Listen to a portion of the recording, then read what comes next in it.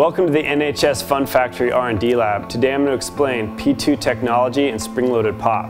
NHS's patented P2 technology uses a special Kevlar oval insert we engineered to integrate directly into the top veneer. Under high levels of tension, the Kevlar generates more stored energy than standard maple veneer. This stored energy is what creates the spring-loaded pop effect. We designed and built this deck testing machine to simulate the stress that real-world conditions put on a skateboard. The front clamp simulates the weight of your front foot. The anvil weighs 85 pounds, roughly half the weight of an average skateboarder.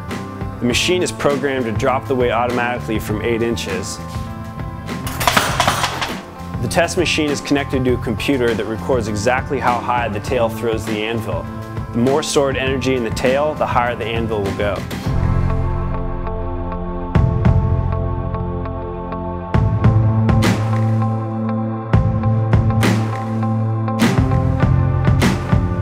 Extensive testing has proven that P2 technology creates significantly more stored energy in the tail than a standard 7-ply construction. This data, recorded by our test computer, shows the exact height of the anvil. The stored energy in the tail of a P2 can throw the anvil over a ½ inch higher than the standard 7-ply. Alright guys, thanks for stopping by the R&D Lab. Stay tuned for more product testing videos from the NHS Fun Factory.